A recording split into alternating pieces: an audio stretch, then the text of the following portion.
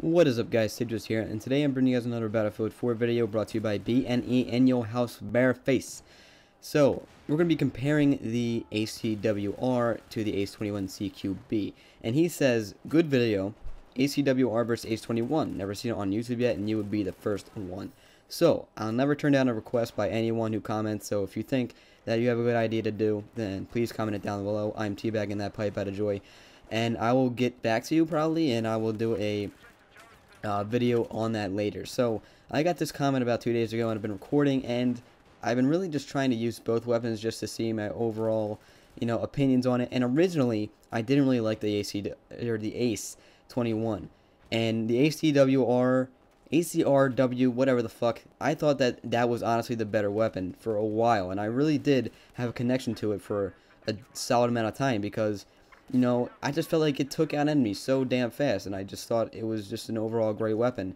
And, honestly, I want to thank this kid because he gave me a different opinion on the Ace-21 because, it's one of my favorite carbines now. Just because I started to use it again, and, I kind of have a second opinion on it, a second, doubt that I've been, a little bit harsh to it, and I feel like I'm treating it as if a baby. I don't know why I'm doing that, but I'm giving it, like, a second chance type of thing, and I thought that this would be, just something that would help me get to recognize the weapons better and to, start using different weapons and branching out.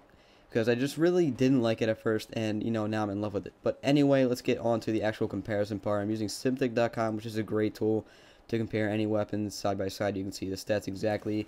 You can easily see what's better and what's worse because it's coded, color-coded, like red, green, and white for neutral.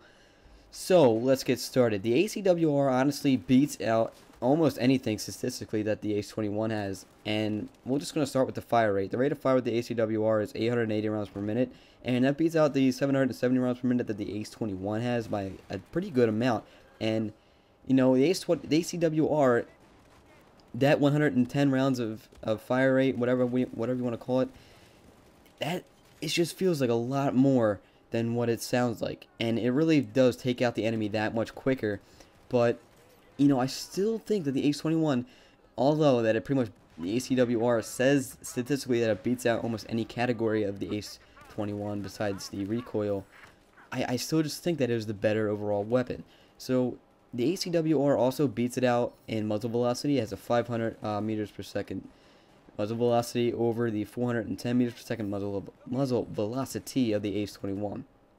It also has a better reload time, empty and with bullets left. The long reload is 2.37 and the short is 1.83. And the Ace-21's long reload is 3.1, which that's pretty damn long. And you really kind of got to watch when you run out of ammo with the Ace-21 because, that extra cock that has to do with that little, I guess you'd say pullback thing on the left side of the weapon, it takes up a lot of time. And with the ACR, all you have to do is just, like, I don't know, do like this little tapping thing, and it like cocks it for you, and it's a lot faster. So it beats it out in reload time, long and short. It has a 3.1 reload time and a 2.1 short reload time for the Ace-21. And, that's a big difference. When you're running and gunning, you're going to need a fast reload time, or else you're going to be finding yourself dead before you can even have your gun up. So, the only thing the Ace-21 really beats it out in is, I would say, recoil. And it has, just a slightly less recoil. But I will say that the Ace-21 is a lot more vertical. It's a lot easier to control. Because the ACW-R, it's a little all over the place. I mean, even if you do pull slightly down, it still vibrates left and right like, oh, hell. I mean, a compensator would probably be a good combination for it.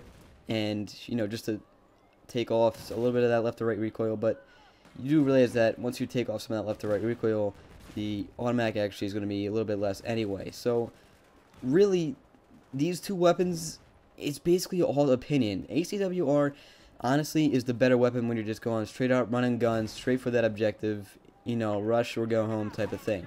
So if you really like intense gameplays, then I would go for the ACW-R. But if you're more of the, defense type of person, on, like, say you're playing a rush, you're kind of sitting back there supporting your teammates who are planning, and you're liking the defensive mode more than you are like in the offensive mode, then I would say go for the Ace-21. So this is really all opinionated, and it really just depends on your playstyle. So it's kind of up to the viewers what they think. There's no definite answer here. So that was actually a really good suggestion made by Bareface, whatever the hell his name was, and you know, I actually thanked him for that because it got me using different weapons, and now I have different feelings for the Ace-21. So that'll conclude this episode. I hope you guys enjoyed all my weapon comparisons so far. If you do, leave a like, comment, or subscribe, and I'll be seeing you guys later. Peace.